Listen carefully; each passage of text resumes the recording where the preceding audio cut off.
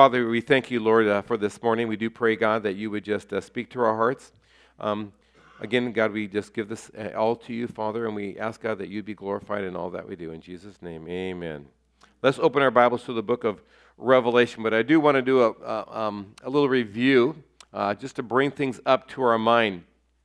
Remember, we talked about what the book of Revelation is, or rather, who it's about, and we saw that the revelation is about Jesus Christ. It's an apocalypse of Jesus Christ, and we need to always remember that it's going to be a revelation of Jesus Christ and who he is. And we saw in chapter 1 that this unveiling of Jesus Christ and what he's going to be unveiled to is Jesus Christ, we saw as the risen, glorified Christ. He holds the stars in his 7 hands, the messengers, and he walks among the 7 churches. And actually, it was said in chapter 1, verse 19 is the table of contents. He says, write those things which you have seen, the things which are, and the things which will come. And so we saw that in chapter 1, the things we are to write about, the things which you have seen. And so we saw in chapter 1 the glorified Christ, and he's walking among the 7 churches. And that's what John actually saw, and he started writing, and we went through that whole study of the glorified Christ and what that all represents. We then saw, write the things which are. And so the things which are was in chapter 2 and chapter 3, and that is the glorified Christ and how he writes 7 letters to 7 churches, right? In Turkey, in Asia Minor. And in that, he wrote 4 specific aspects we saw to each one of these letters. Each one of these letters had a local emphasis. In other words, there was a place called Ephesus. There was a place called Smyrna and Pergamos and Thyatira and Sardis, right? We know that. We went to those actual areas. We saw the ruins. So there was a local application to those churches in the day. But we saw that every single letter actually ended with what the Spirit says to the churches. And so there's an ecclesiastical, which means church perspective. So we, as Calvary Chapel, listen to what the church said to them, and we said, well, how are we in those areas? Are we doing those areas? Have we left our first love? We always need to look at those different areas and respond. We saw there was always a personal application, he who has an ear, and we need to realize that that's one of the best part of looking through the first 2-3 chapters is that there's a personal application of what God was speaking to those people about, and he speaks to us about today. And then we ended by talking about the historic prophetic application, how each one of those churches represents a period of time throughout church age history. And we did a couple of weeks talking about that. So if you've missed any of those, you want to find out what they were about, that's really good that we do. Then we said that write those things which will take place after this. After what? After chapters 2 and 3. After the church age. And so we saw the first thing that would happen is chapter 4 says, after this, and then John was immediately caught up into the heavens, and we talked about the rapture. We talked about the rapture of the church, and the church is now in the throne room of God as we start chapter 4. In chapter 4, we saw this incredible aspect of what the throne room of God is going to look like. We see that the throne room of God has these colors of jasper and sardius, these voices and thunders and lightning coming from the throne of God. We saw that before the throne of God, we had these 7 lamps that represent the 7 spirits of God, or the Holy Spirit. We saw also that we had 24 thrones around the throne of God. And encircling the throne of God was this emerald rainbow, talking about God's keeping his promises to us. But these 24 thrones had 24 elders with 24 crowns on them, and they were clothed in white garments. And we talked about that representing the church.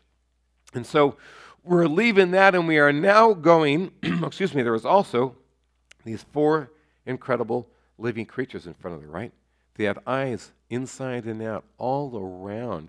And they had these heads that had these 4 different dimensions on them, of an eagle, of a man, of a lion, and an ox.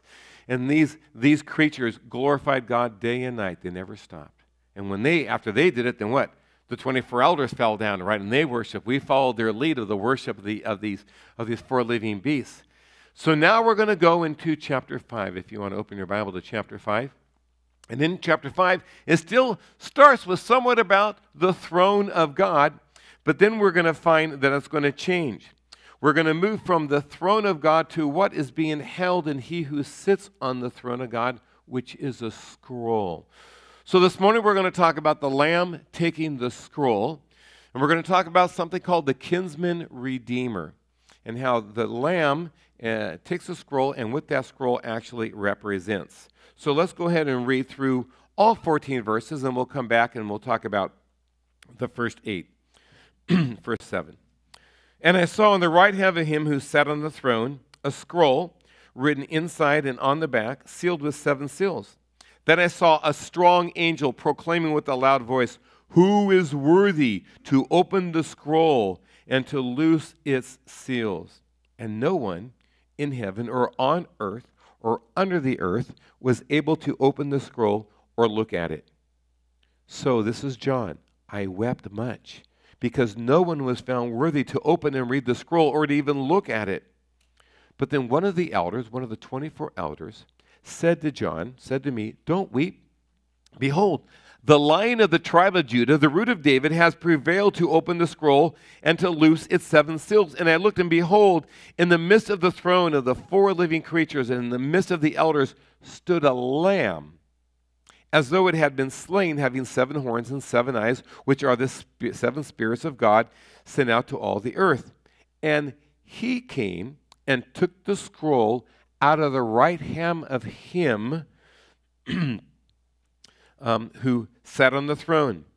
Now when he had taken the scroll, the 4 living creatures and the 24 elders fell down before the Lamb, each having a harp and a golden bowl full of incense, which are the prayers of the saints. And they sang a new song, saying, "You are worthy to take the scroll and open the seals, for you were slain and have redeemed us to God by your blood, out of every tribe and tongue and people and nation, and have made us kings and priests to our God, and we shall reign on the earth."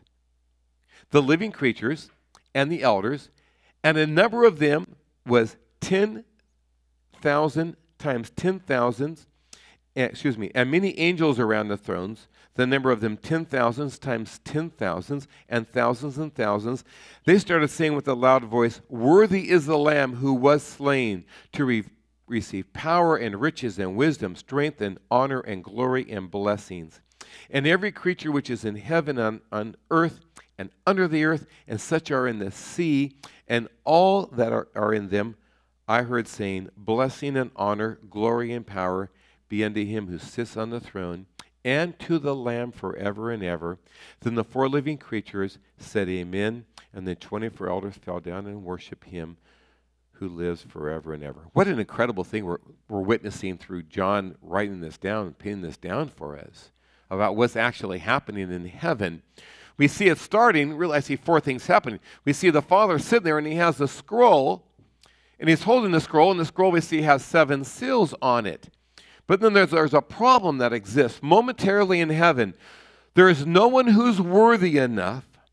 Someone had to be found worthy enough to come and to take this scroll, to open the 7 seals, and then what? Read it. But there is no one found worthy. And we see this huge dilemma to the point where John starts to cry, weeping as he's there witnessing them. But then the problem's solved, because someone from the line of the tribe of Judah, right, the Root of David, is now worthy. And that Lamb who was slain comes forth, takes the scroll out of the Father's hand. That's what we saw. Once that happened, what? Total praise erupted in heaven. And we have 3 different praise songs. And we're going to talk about worship next week, because there's a connection between the word of worthy and worship. But that's next week's study as we look at the 5 songs and the 1 song in chapter 7 of worship. So let's go back to verse 1. And I saw on the right hand of him who sat on the throne a scroll written inside and on the back, sealed with the 7 seals. Thank you very much.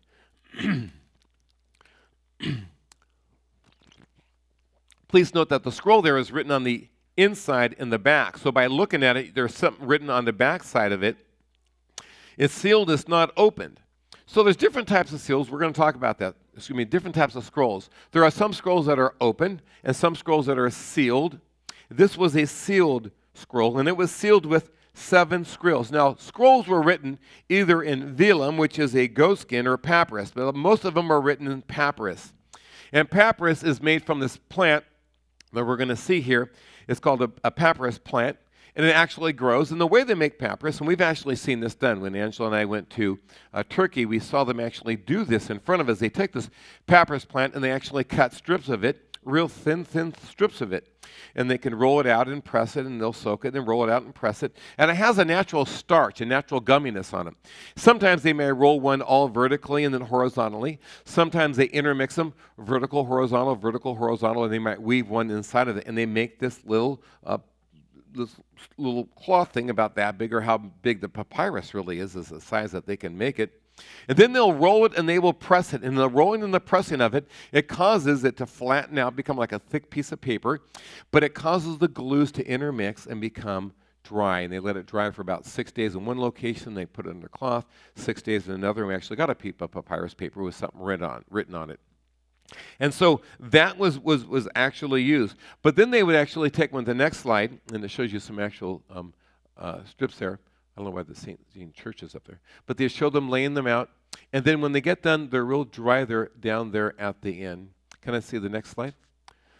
Well, what happened then is they would then take them, and they would, if it was pretty long, they would attach them together and make a long scroll with them. Now, I want you to notice the different sizes. If I just made one papyrus page, it might be, depending on the size of the papyrus, that big, right? Some books in the Bible, like Jude, 2 John, 3 John, the small letters, right, the small epistles, they're on one papyrus page.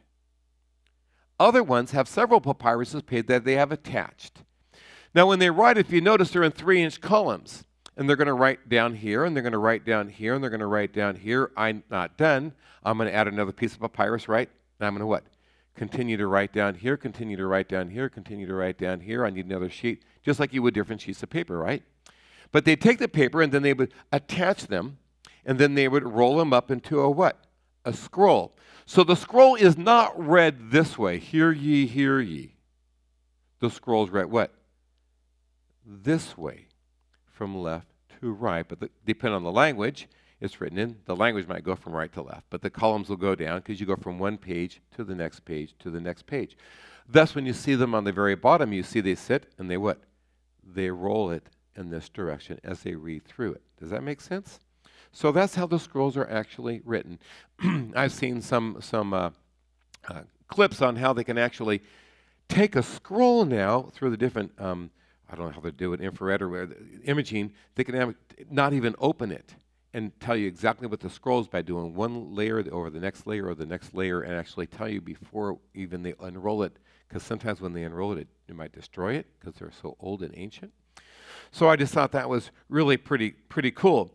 Again, it wasn't common to write a scroll on front and back. They'd write on one page. So normally, if there was something they wanted to write on it, either it was too much information, they'd continue to write over, or if it was a sealed scroll, they might write the instructions of what a person has to follow in order to be able to open the scrolls. Does that make sense? And they'd write that on the outside. Now, that's really pertinent because I'll be talking about something and how that might come together. And so what they would do is they would take sealing wax. Some of you guys know what sealing wax is. Some of you guys know? Hit the next one. So sealing wax is a kind of wax, and you would, if you heat up some wax, some of you might do this, and you might pour a little bit of wax on some envelope. You might take a penny, right? If you pushed a penny in the imprint of the pen, you'd have a reverse side of Abraham Lincoln, right? Looking whatever the opposite way he's looking. Does that make sense? Because they'd put in the imprint. Well, what they would do is each person might have a signet ring that might have a stamp declaring who they were back in those days, and they would send a message, and the message is sent. If it's from someone, oh, it's from me, and they would push the wax, and that would then seal it closed. If a person tried to peek into it, it would break the what? Bad. You don't want to peek into a letter. And you can't just go like some people do, and when they heat it up and they reseal it, you can't do that because you broke the seal, which was a ring, and you could no longer do that. And you'd also know by looking at the seal, the authority of the person who is sending this special scroll. So I thought that was pretty important for us to understand back in those days.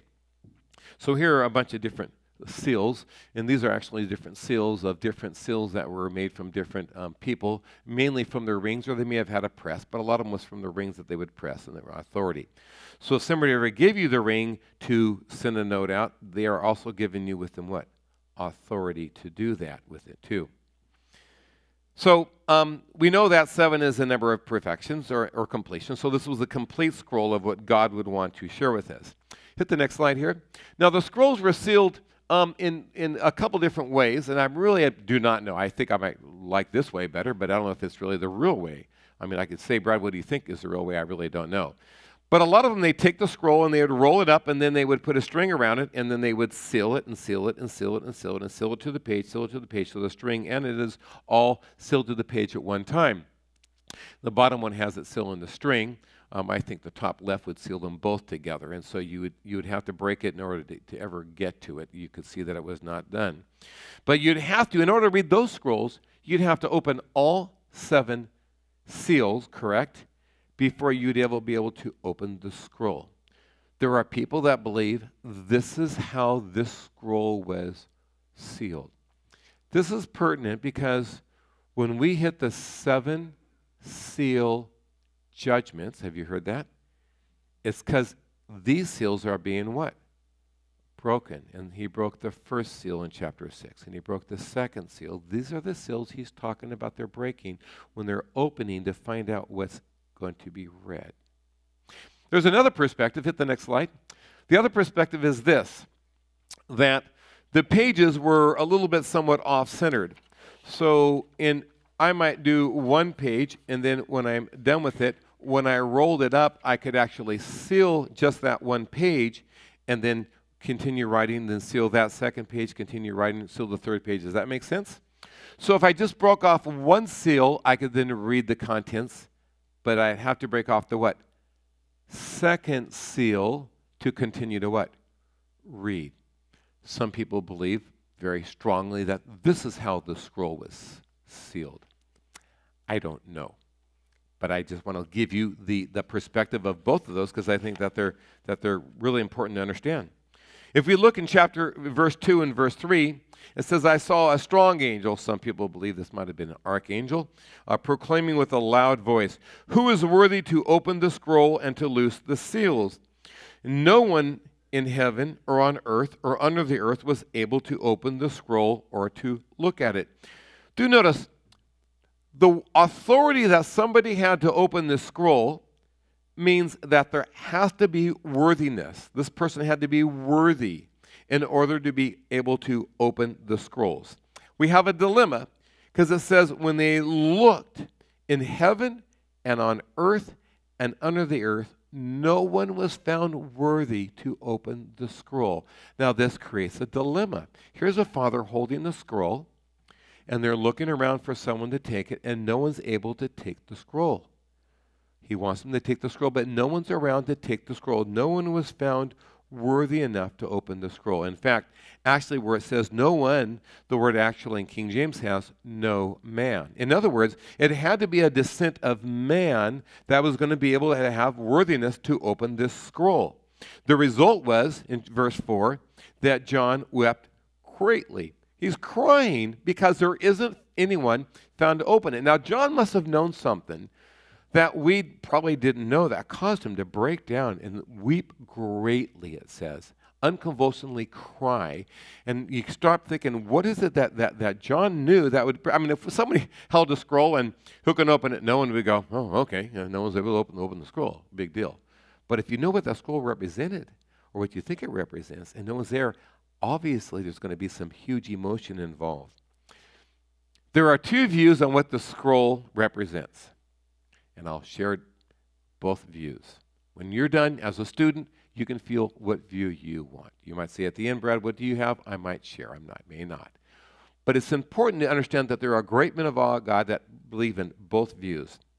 Both of them believe that, either view, believe that this scroll represents the fate of the world. Whatever it is, the fate of the world is at hand. We know that we're in heaven. We know that there's a period of time that's going to be taking place shortly afterwards. In fact, the number of years is 7 years that's going to take place After with the study that we talk on next week of worship, the following week, before we hit chapter 6, we're going to hit, I think, one of the most important passages dealing with eschatology, which is end times in the Bible, and that's in Daniel chapter 7. Verses 24, 25, 26, 27.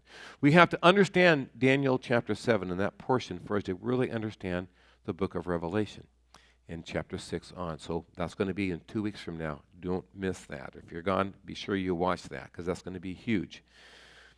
But one perspective is this. Barclay says that the scroll is God's will, his final settlement in the affairs of the universe.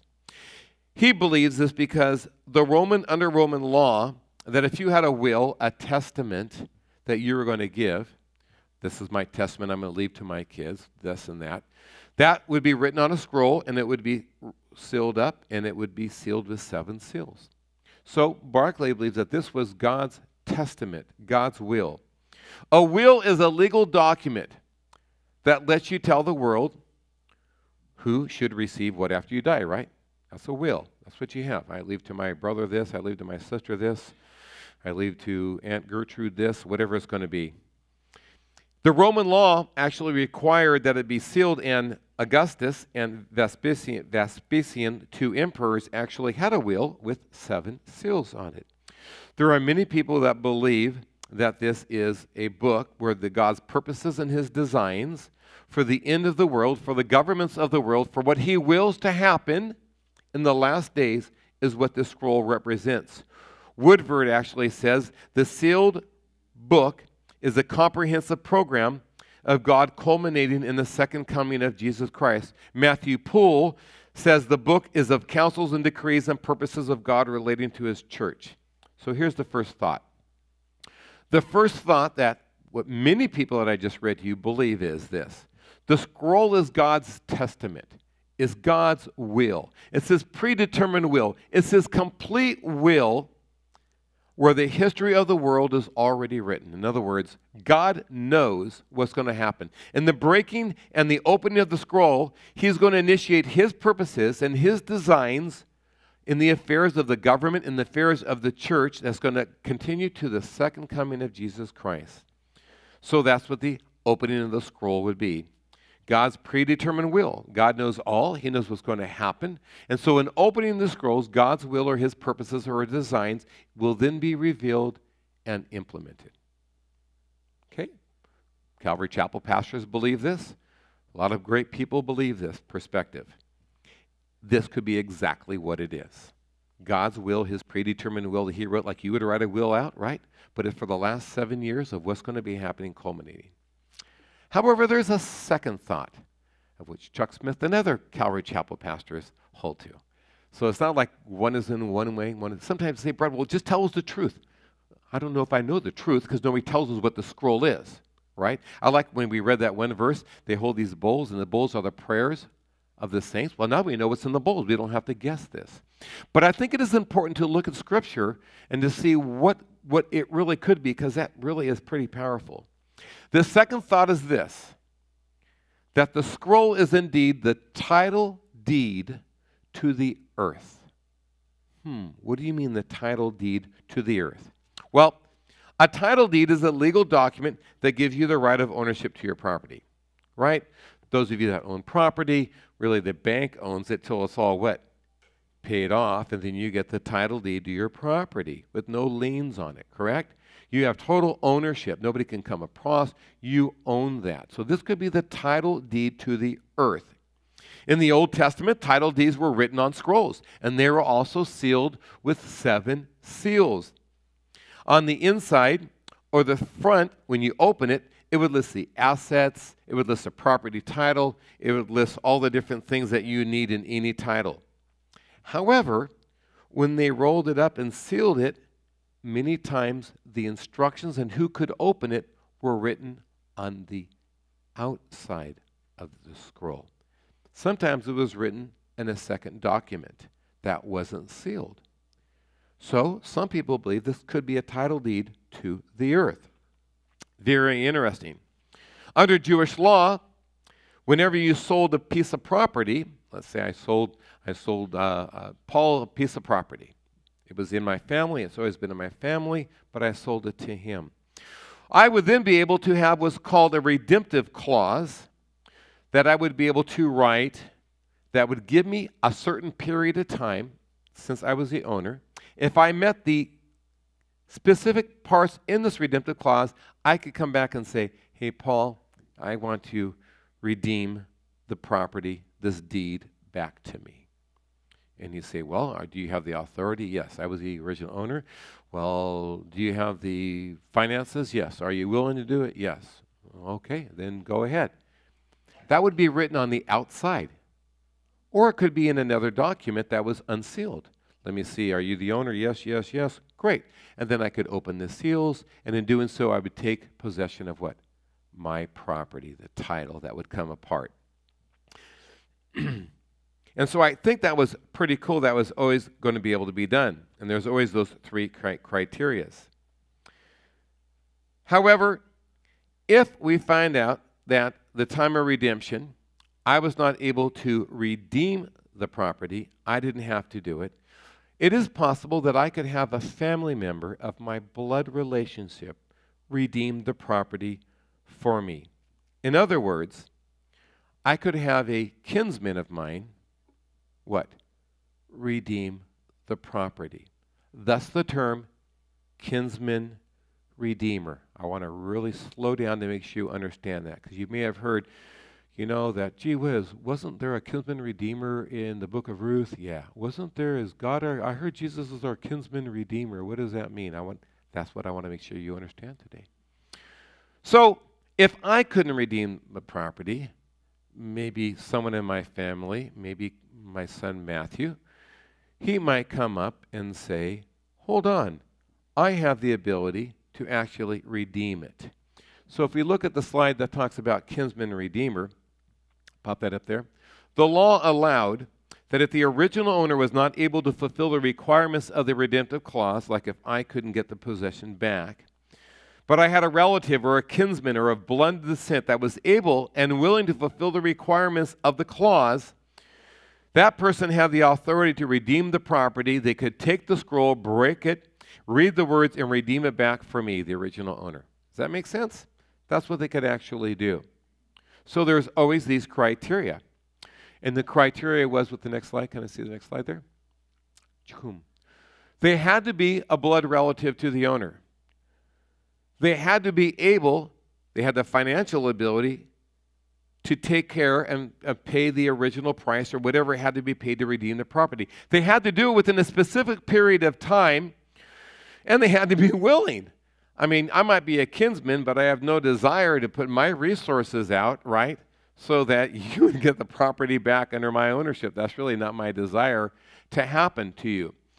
There's a couple great examples. One of the most well-known examples in the story of the book of Ruth, where you know Naomi, her husband was dead and her children was dead, and she had a problem because she had some land, and if not, it would be lost. And so Boaz was a kinsman, was a relative, and actually took and purchased and redeemed the lamb on behalf of Naomi. Also took in marriage Ruth, which is another part of the law, which I'm not going to get into. But in doing so, their first child inherited the land under Naomi. Pretty powerful to understand that, because Obed was the name of their first child, of which the line of David continued. Another part of the story. But there's another story that gives us a little more information that you probably haven't heard about, and it had to do with Jeremiah. Jeremiah was that prophet that prophesied to the southern nation, the southern kingdom of Judah, that Babylon was going to come and destroy them. He was a pretty interesting prophet. He kept telling them, they're going to come, and you're going to be in captivity for 70 years. Go willingly. Don't argue. If you argue, you're going to commit suicide. So go pack your bags and go in peace and head on down to Babylon, or else they're going to come and destroy you. Because he had this message, the king thought he was committing treason and aligning himself up with the Babylonians. So they took Jeremiah and they actually put him in prison. Jeremiah was just telling these people what God told him to say to them, because God was going to have judgment now upon the nation of Israel, Judah, the southern portion, and they were going to go into captivity for 70 years. That's what God's going to do. Don't fight it. You're going to die. And so the story continues, and it brings in Jeremiah 32. And it says, and Jeremiah said, the word of the Lord came to me, saying, behold, Hanamel, the son of Shallum, your uncle, will come to you, saying, buy my field, which is Anathoth, for the right of redemption is yours to buy it. So here we see this right of redemption. We see that the word, God is telling Jeremiah, hey, your uncle's property is coming up for redemption. I want you to do something. I want you to purchase the property. Use your money, use your resources. I want you to be willing. Now here's the crux that God was telling him is this. As you buy this property, as people are going to captivity, you're telling everybody that after 70 years, what? You're going to come back and the property's still going to be there. So it was a word of encouragement that he's telling these people, look, I'm going to invest back into property in Jerusalem. I think it's a good investment because we're coming back. We need to get ready to go away, but we're going to be gone for 70 years. We're going to be coming back. So that was the main message in this. But Jeremiah had an opportunity to be a kinsman redeemer, to purchase this title deed back for his uncle. So verse 9, so I bought the field from Hanamel, the son of my uncle, who was in Anathoth, and weighed out to him the money, 17 shekels of silver. And I signed the deed and sealed it, took witnesses, weighed the money and the scales. I also took the purchase deed, both that which was sealed according to the law and customs, and look at this, and that which was what? Open. So one was what? Sealed. But there was another deed, another clause, which was a redemptive clause that would be left open. And I gave the purchase deed to Baruch, the son of Neriah, the son of Maaseiah, in the presence of Hanamel, my uncle's son, in the presence of the witnesses who signed the purchase deed before all the Jews who sat before the court of the prison. He's in prison when he does this. Then I charged Baruch before them, saying, thus says the Lord, the God, the host of gods of Israel, take these deeds, both the purchase deed, which was what? Sealed, and the one that was open, and put them in the earthen vessel, that they may last many days, specifically more than 70 years. No moisture needs to get into this paper, right? Because when you come back, years later, they're going to take this jar, they're going to open up the scrolls, and if one can comply with this open deed, then they could then what? Take off the seals and redeem it. So now let's get back to the book of Revelation, but I want you to understand why the deeds could be the possibility, not just a testament or a will. We see in God the Father's hand a seal with 7 seals. And many people believe that this is the title deed to the earth. See, originally the earth belonged to God. It was the creations of God. Psalms 24:1 says, the earth is the Lord and the fullness thereof, and all that dwell therein. In other words, God created and it was his earth. However, when God created man, he gave man the earth. He said to Adam in Genesis 1:26, have dominion over the fish of the sea and the fowl of the air, over every moving and living creature, for I have given it to thee. It is yours. So he gave earth to man. However, man turned the earth that God gave him over to Satan when he disobeyed God and he obeyed the suggestions of Satan. He forfeited the earth and gave it to Satan, and it became Satan. We know that Satan, as it says in 2 Corinthians 4:4, is the god of the world. We understand that. We've read about that. And it was pretty clear that the first time Jesus was ever tempted, he was brought out into the wilderness, and he tempted. And the second temptation, after he tempted to turn the stone into bread, was this.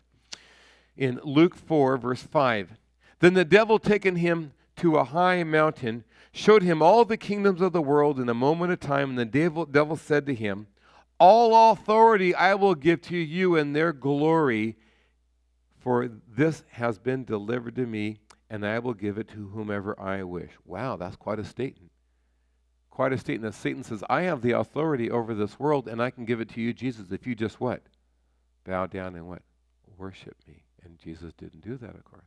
So here we see that Satan's boasting, the whole world is mine. I have the capacity to give it to whomever I will. The world is under the control of power of Satan.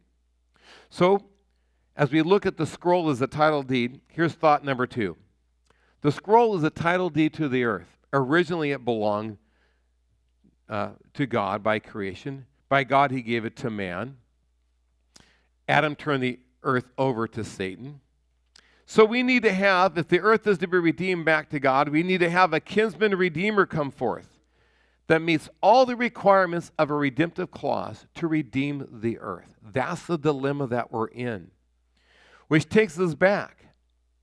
The strong angel that says in verse 2 and 3, I saw a strong angel proclaiming in a loud voice, who is worthy to open the scroll and to loose the seals? And no one in heaven and earth was able to do so.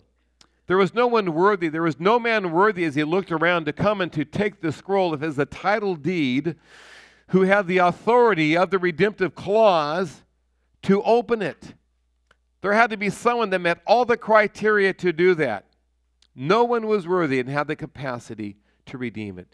If no one could redeem the title deed to the earth, that means the earth will forever remain under the control of who? Satan. That's worth weeping about. That's worth crying about. And I believe that's what John was weeping about. If someone wasn't found worthy, then who's going to open the seals and take possession back? So he cries. See, there's only a certain amount of time, an appointed amount of time in which this earth could be redeemed. And if it's not going to be redeemed, then it's going to be lost forever, perpetually. You only have one chance to redeem it. And just in the midst of the possible tragedy that could happen, something changes. Verse 5 says, but one of the elders, that would be the 24 elders representing the church, he said to John, do not weep. Behold, the Lion of the tribe of Judah, the root of David, has prevailed to open the scroll and to loose the 7 seals. The whole scene changes. It's like you're looking at this movie and you're crying and what's going to happen, and bam!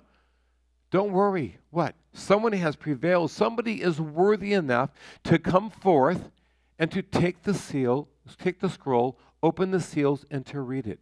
Who is it? It's a lion. But not just any lion. It's not the Wizard of Law's lion. It's the Lion of the tribe of Judah.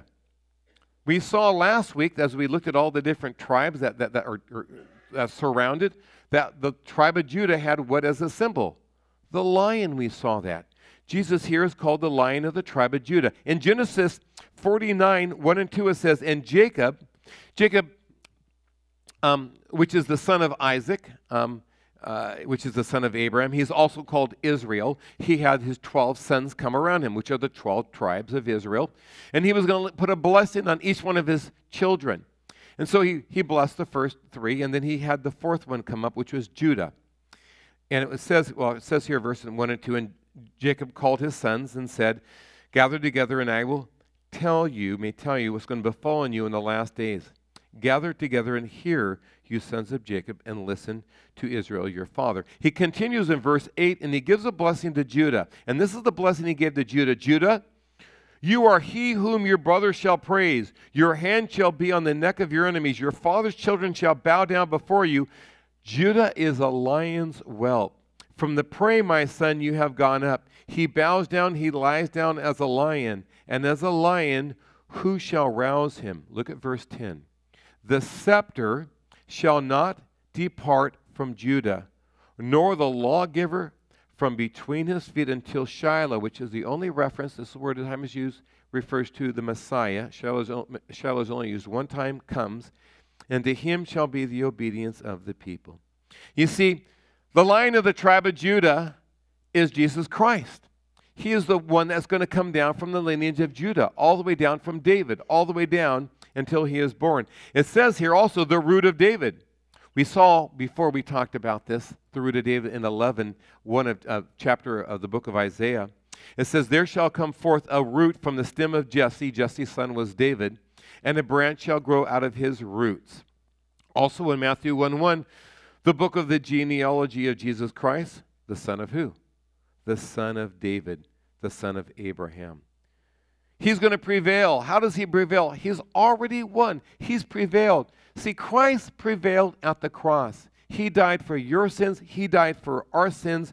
The sin debt was settled forever, for all time. He defeated Satan at the cross. However, we see that in the midst of all this, John's hearing about this lion, but then something happens incredibly in verse 6. He looks, and beholds, in the middle of the throne, the four living creatures, in the middle of the elders, stood a lamb. He's looking for a lamb, but he sees a what? A lamb. A lamb as though he had been slain. Like there's blood on this lamb. He has 7 horns and 7 heads, which are the 7 spirits of God sent out of all the earth. Then he came and looked in the scroll and he took the scroll out of his right hand, who sat on the throne. Now that looks pretty interesting, doesn't it? A 7-horned and a 7-eyed lamb that's slain. That is the one that's standing in front of the 4 living creatures, in front of the 24 elders, reaching up and taking hold of the scroll. This lamb is worthy. He has prevailed. He's the Lion of the tribe of Judah. As John the Baptist said, behold the Lamb of God, which takes away what? The sins of the world. It says it has been slain. It's kind of interesting. I think we think of what are we going to see when we go to heaven? Are we going to see this anglo-looking Jesus Christ that we have the pictures of? Or are we going to see a Lamb of God that's like was freshly slain for us? The 7 horns represent complete power, omnipotence. The 7 eyes represent complete what? Knowledge, omniscience. Jesus Christ has total power. Jesus Christ is totally omniscient. He sees all these things. He knows what's happening. And we see that John now sees this lamb has been slaughtered, still being slaughtered, bearing the marks of the cross still upon him. And he takes the scroll from him. This means that in order for him to be able to take the scroll, he had to be able to fulfill the 4 criteria of the redemptive clause. Does that make sense? He had to have Jesus Christ, the Lion of Judah, and the Lamb of God that was sacrificed for our sins, is our kinsman redeemer. As the kinsman redeemer, has met all the requirements for redeeming the title deed for the earth and to break the scroll. How is that possible? Well, Jesus Christ was the blood relative of Adam, who actually became the owner. He was not just a man, he was the perfect man. He was a sinless man. He did have the blood of Adam in him. 2, he was able to pay the total price for redemption. That was the shed blood of Jesus Christ on the cross. That was the price for redemption, to redeem it, to defeat Satan. 3, he's doing it within the specific period of time, and the time is coming to a close, guys. And he is up there and is going to be redeeming it. And he is willing to do it, the 4th criteria. Praise God that Jesus Christ was willing to come down, right, and die for your sins and die for my sins. And so when we look at this, we realize that, whenever you read about redemption in the New Testament, it's always connected with the blood of Jesus Christ every single time. And not only did Christ come to redeem us from our sins, and I was, the song we sang this morning, I started writing down the words. I read these songs and I just, worthy is the Lamb that was slain. Worthy is the King who conquered the grave. I mean, this is the God, this is Jesus Christ we're singing about.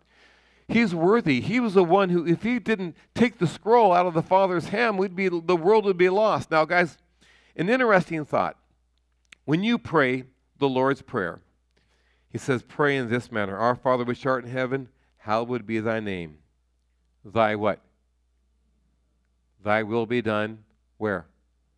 As it is in heaven. You prayed, God's kingdom come. Where? On earth. You realize that you're praying for God's millennial kingdom? You're praying for his kingdom to come on earth. The only way that the kingdom could ever come on earth, the millennial kingdom, is if God, again, had possession of the earth, which was made possible as Jesus Christ as the kinsman redeemer. It wouldn't be possible at all, but it's all part of God's plan to happen. And I think about that, and I look at John just crying, and then I think, wow, do I just take this for granted? Do I just take for granted all that Jesus Christ has done for me and not realize, this his personal cost, what it cost God to come down in the form of a man, to humble himself, to die on a cross for you and I, to take your sins and my sins upon him, that we then can be free from the power of sin, from the guilt of sin, from the consequences of sin. And we just say that so flippantly. We have the eternal Holy Spirit living in our lives to live powerfully for God. May that move you this morning. May it touch you this morning. May it touch me in a brand new way. May this whole new apocalypse of who Jesus Christ is be afresh to you as a lion of the tribe of Judah and as a lamb slain. Only he is worthy. I'm going to close with this scripture. In the Peter 1:18-19 it says, we are redeemed, not with corruptible things like silver and gold from our empty manner of living. How are we redeemed? We're redeemed by the precious blood of Jesus Christ, who was slain as a lamb without spot and without blemish. You know what happens to heaven once that occurs? They break out in total worship and praise because they catch it. They realize it. Maybe you realize it this morning. Let's pray. Lord, I pray, first of all, God, if there's anybody here who hasn't received you as their Lord and Savior, who have forgiveness of their sins, from their guilt of their sins, Lord, and have the Holy Spirit empower them to give them power over the sins. If you'd like to ask Jesus Christ as your Lord and Savior this morning, look up. Is there anyone here this morning? If there's anyone here that's going through some stuff, difficult things, some trials or some health, and you just, as we talked about, want your feet washed, you want us to pray for you this week, look up. Is there anyone here this morning? Thank you way back there, sis. Thank you, brother. Thank you, both of you here. Thank you. Thank you, sis. Thank you here. Thanks. Thank you guys there. Thank you, bro. Thank you, thank you, thank you. Amen. Let's pray. Father, we just come to you, Lord. We thank you for your love and your grace. We thank you, God, that you care about each one of us, Lord. That if we would have been the only person on this world, you would have came and died for us, Lord. That's how precious we are in your sight. God, we pray, Lord, that you would just work in your power. Help us with the trials that we need, the difficulties, the wisdom, with the health issues, Lord. We put this before you, Father. We thank you that you are a God who cares. Lord, and we come to you and we put this before your feet. Lord, hear our prayers. Answer our prayers, God. Speak to us. Fill us with your Spirit. Give us the power to endure, to grow through whatever we're going through. May we see you freshly. In Jesus' name. And they all said,